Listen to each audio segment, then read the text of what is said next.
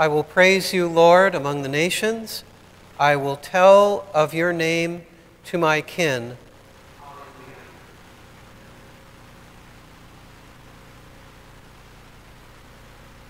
In the name of the Father, and of the Son, and of the Holy Spirit. The Lord be with you. Brothers and sisters, let us acknowledge our sins and so prepare ourselves to celebrate the sacred mysteries. Lord Jesus, you raised the dead to life in the Spirit. Lord, have mercy. Lord Jesus, you bring pardon and peace to the sinner. Christ, have mercy. Lord Jesus, you bring light to those in darkness. Lord, have mercy. May Almighty God have mercy on us, forgive us our sins, and bring us to everlasting life. Let us pray.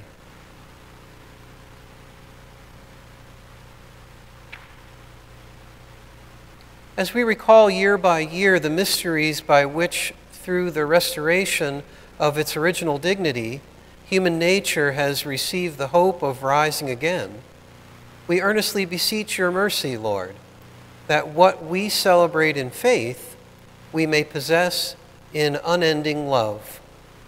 Through our Lord Jesus Christ, your Son, who lives and reigns with you in the unity of the Holy Spirit, one God, forever and ever.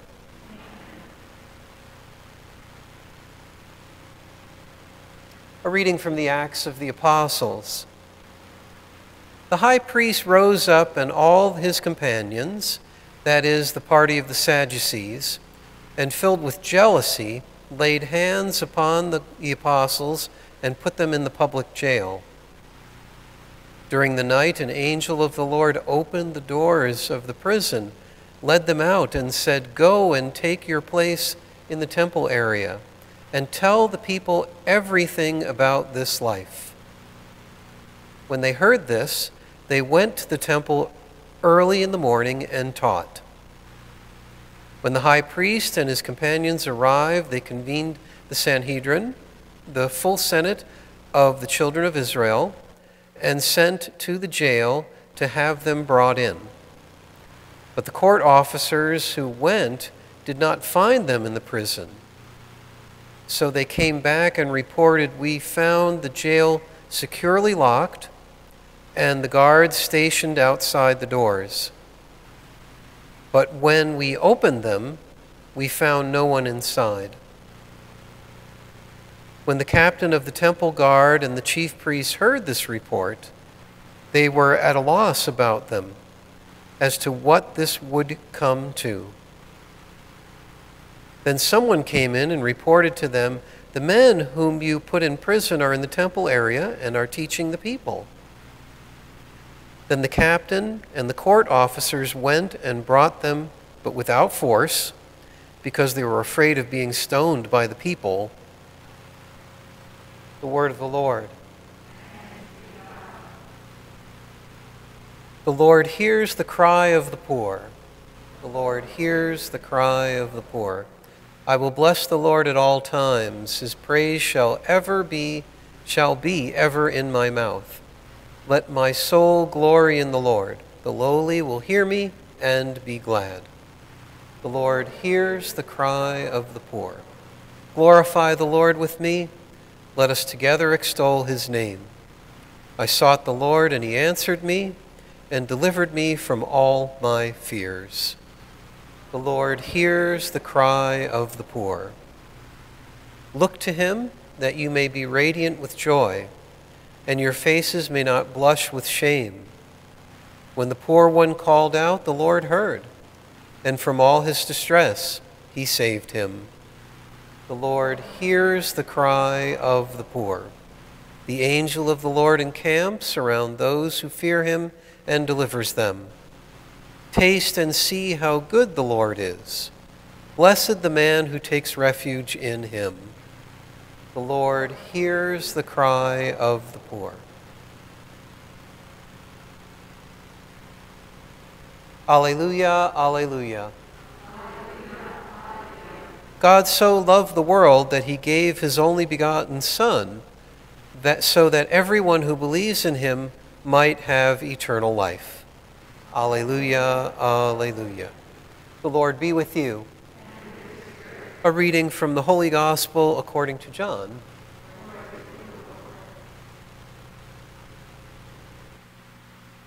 God so loved the world that he gave his only begotten Son, so that everyone who believes in him might not perish but might have eternal life. For God did not send his Son into the world to condemn the world, but that the world might be saved through him. Whoever believes in him will not be condemned, but whoever does not believe has already been condemned, because he has not believed in the name of the only begotten Son of God. And this is the verdict, that the light came into the world, but people preferred darkness to light, because their works were evil. For everyone who does wicked things hates the light, and does not come toward the light, so that his works might not be exposed. But whoever lives the truth comes to the light, so that his works may be clearly seen as done in God. The Gospel of the Lord.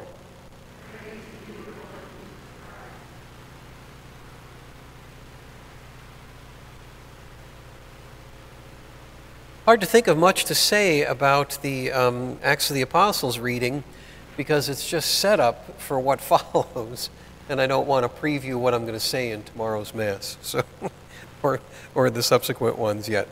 So what we do see in this, though, is a very interesting thing. The disciples are committed to following what the Lord Jesus is telling them to do.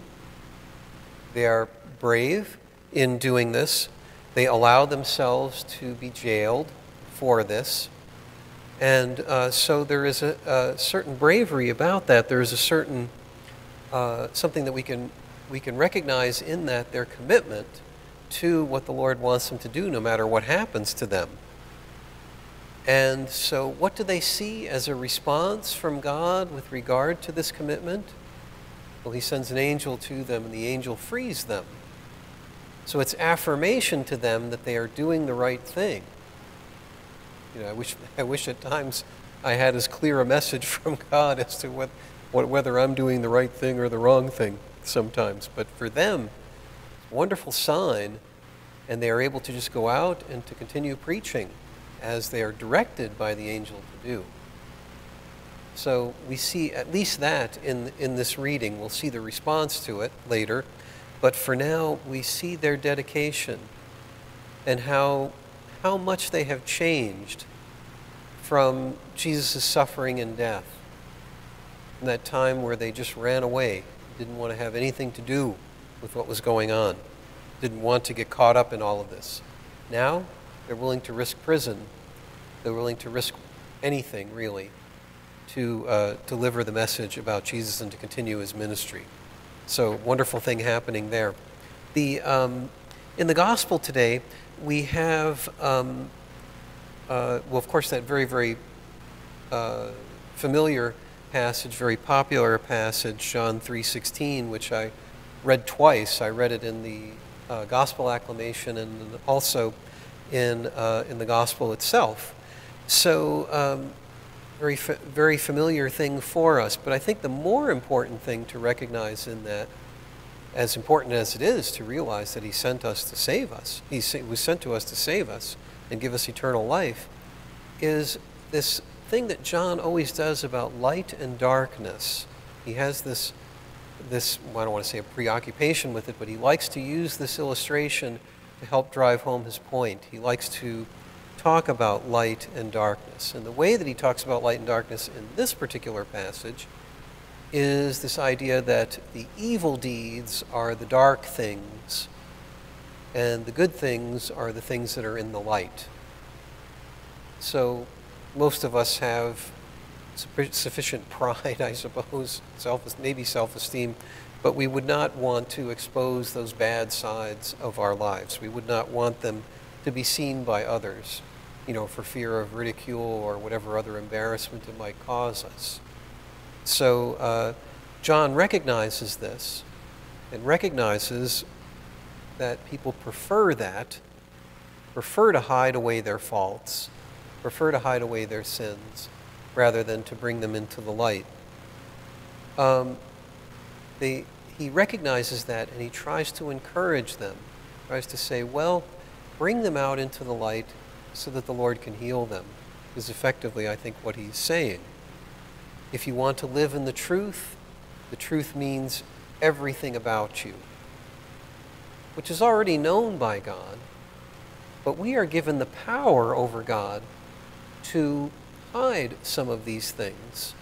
And that power is really misused because it shields God from being able to help us in those particular areas. So we ask for the Lord to give us the strength then to reveal to him those things that we need his help with, to bring his light to them, to bring that goodness to them, so that we may be healed and we may be saved, may have eternal life, not have any burdens, anything that's impeding us from entering into that life completely, here and in eternity. The Lord always looks at us in that way. He never looks at us with a condemning tone or with that in mind. He's always looking to us to try to help us and to try to save us. So within this celebration of the Eucharist, we'll have this opportunity, where we already had the opportunity to turn over our sins to him. Let's ask for the Lord to give us that strength through the Eucharist today, whether you receive it spiritually through this recording, or those of you who are here today who receive it physically. Let's ask the Lord to help us to use that Eucharist to strengthen us and to give us the courage to ask for his assistance with whatever difficulty we find ourselves in. So let's pray.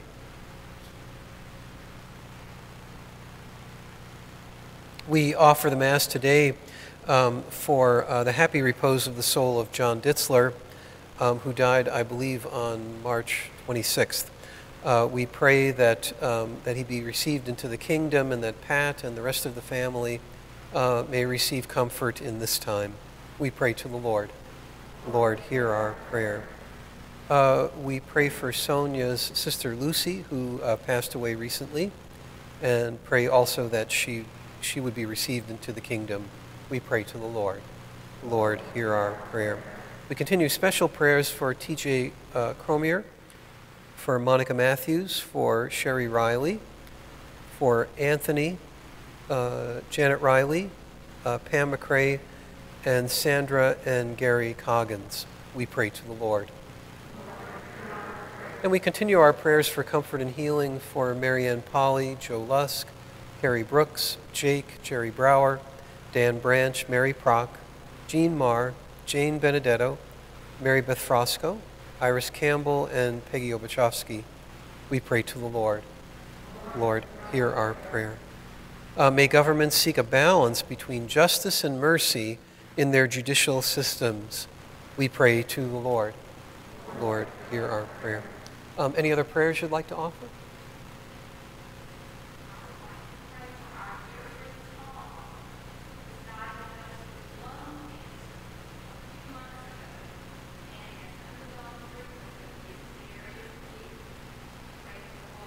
Lord, hear our prayer. Lord, hear our prayer.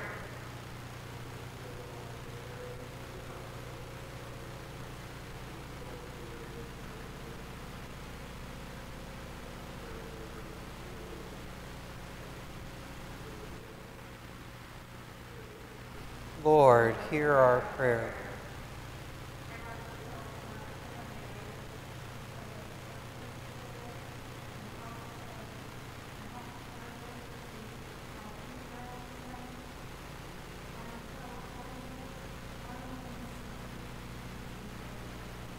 Lord, hear our prayer.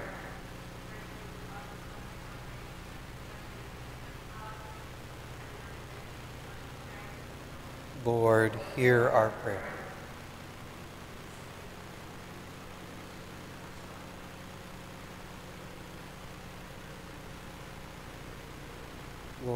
hear our prayer. Lord, hear our prayer. Father of light, we confess faith in your Son and believe in his saving power. Support us as we strive to live more fully in your light, and forgive us for those times we turn back to the darkness. Through Christ our Lord. Amen.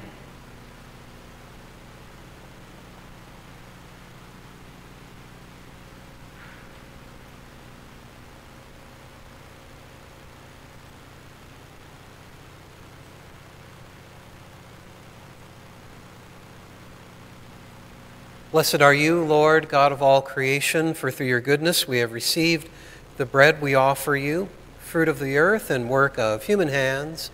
It will become for us the bread of life.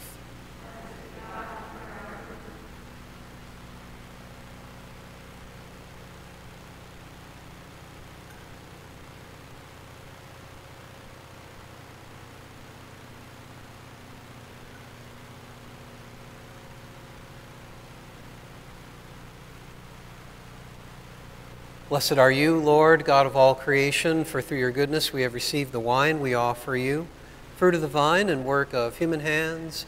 It will become our spiritual drink.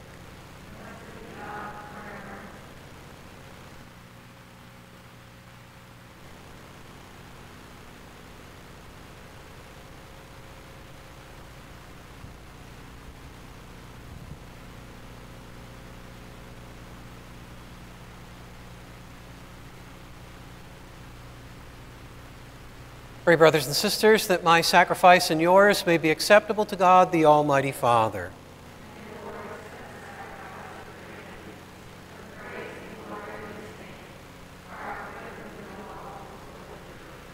O God, who by the wonderful exchange effected in this sacrifice have made us partakers of the one supreme Godhead, grant, we pray, that as we have come to know your truth, we may make it ours by a worthy way of life. Through Christ our Lord.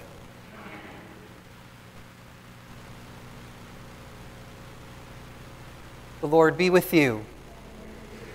Lift up your hearts. Let us give thanks to the Lord our God. It is truly right and just, our duty and our salvation, at all times to acclaim you, O Lord, but in this time above all to laud you yet more gloriously, when Christ our Passover has been sacrificed. Through him, the children of light rise to eternal life, and the halls of the heavenly kingdom are thrown open to the faithful. For his death is our ransom from death, and in his rising, the life of all has risen. Therefore, overcome with paschal joy, every land, every people exults in your praise. And even the heavenly powers, with the angelic hosts, sing together the unending hymn of your glory as they acclaim, Holy, holy, holy, Lord God of hosts. Heaven and earth are full of your glory. Hosanna in the highest. Blessed is he who comes in the name of the Lord. Hosanna in the highest. You are indeed holy, O Lord, the fount of all holiness.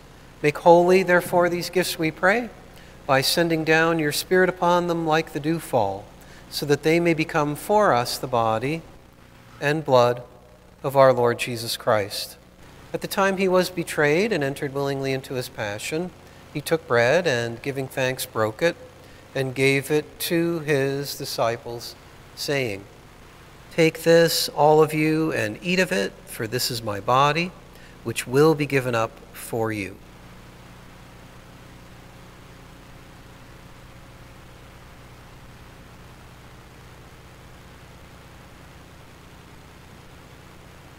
In a similar way, when supper was ended, he took the chalice, and once more giving thanks, he gave it to his disciples, saying, Take this, all of you, and drink from it, for this is the chalice of my blood, the blood of the new and eternal covenant, which will be poured out for you and for many for the forgiveness of sins.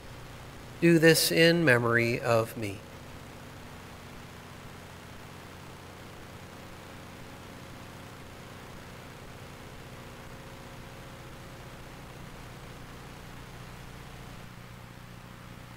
The mystery of faith. Save us, Savior of the world, for by your cross and resurrection you have set us free. Therefore, as we celebrate the memorial of his death and resurrection, we offer you, Lord, the bread of life and the chalice of salvation, giving thanks that you have held us worthy to be in your presence and minister to you. Humbly we pray that partaking of the body and blood of Christ, we may be gathered into one by the Holy Spirit. Remember, Lord, your church spread throughout the world and bring her to the fullness of charity, together with Francis our Pope and Peter our Bishop and all the clergy. Remember also our brothers and sisters who have fallen asleep in the hope of the resurrection, and all who have died in your mercy. Welcome them into the light of your face. Have mercy on us all, we pray, that with the Blessed Virgin Mary, Mother of God, with Blessed Joseph, her spouse, with the blessed apostles, with St. Joan of Arc and all the saints who have pleased you throughout the ages, we may merit to be co-heirs to eternal life, and may praise and glorify you through your Son, Jesus Christ.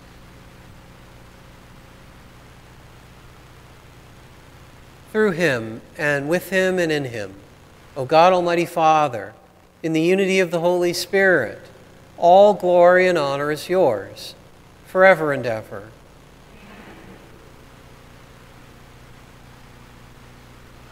At the Savior's command and formed by divine teaching, we dare to say, Our Father, who art in heaven, hallowed be thy name. Thy kingdom come, thy will be done, on earth as it is in heaven. Give us this day our daily bread, and forgive us our trespasses, as we forgive those who trespass against us. And lead us not into temptation, but deliver us from evil. Deliver us, Lord, we pray, from every evil. Graciously grant peace in our days, that by the help of your mercy we may be always free from sin and safe from all distress, as we await the blessed hope and the coming of our Savior, Jesus Christ.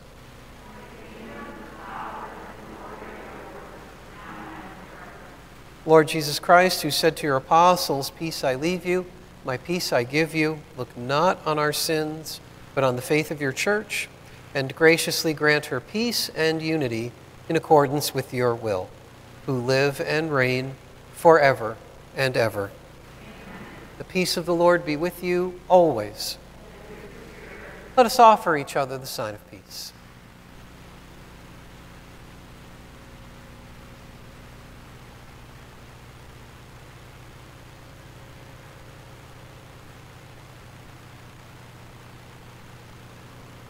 Lamb of God.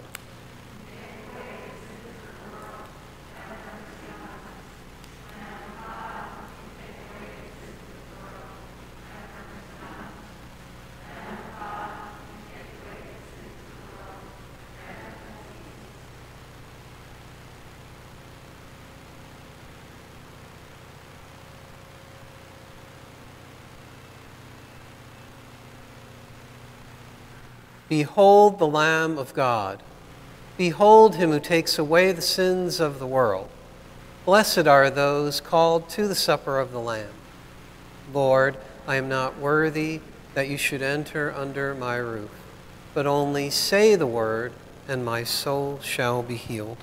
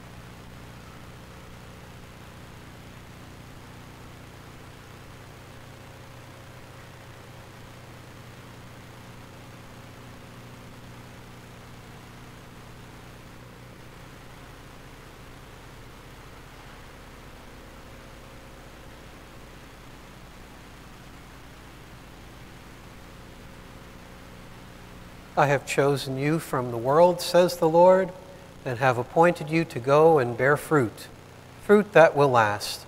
Alleluia.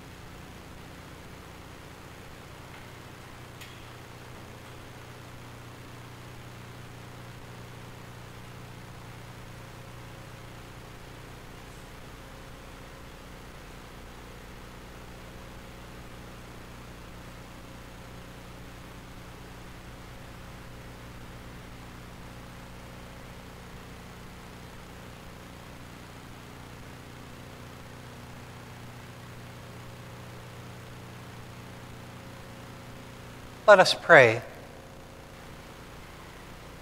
Graciously be present to your people, we pray, O Lord, and lead those you have imbued with heavenly mysteries to pass from former ways to newness of life, through Christ our Lord.